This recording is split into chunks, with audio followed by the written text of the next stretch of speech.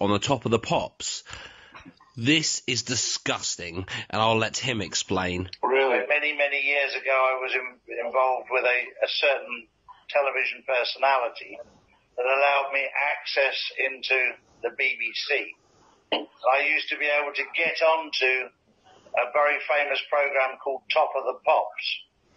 And a lot of the girls would say to me, Charlie, get me on Top of the Pops. And I could take probably 5 or 10 girls on a week. And I said, well, I'll take you on, but you'll end up having to shag the bloke that, if you know, he'll probably want to shag. And they were like, no problem, we come, you know. Yeah. There was never a problem.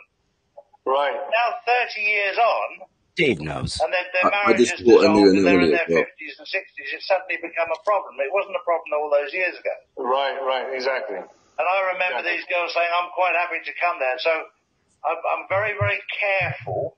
Now, there is a lot of bad things going on. What were those age numbers again? And there was bad things going on there because a lot of these girls were young girls, you know.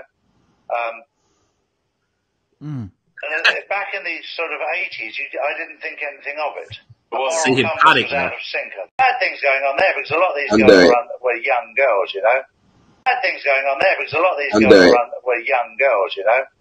Bad things going on there because a lot of these girls were young girls, you know. You got shagged, as he put it.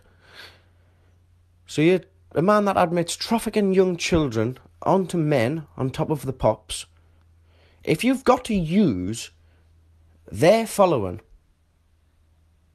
to try and push your narrative forward, then you must be doing something wrong.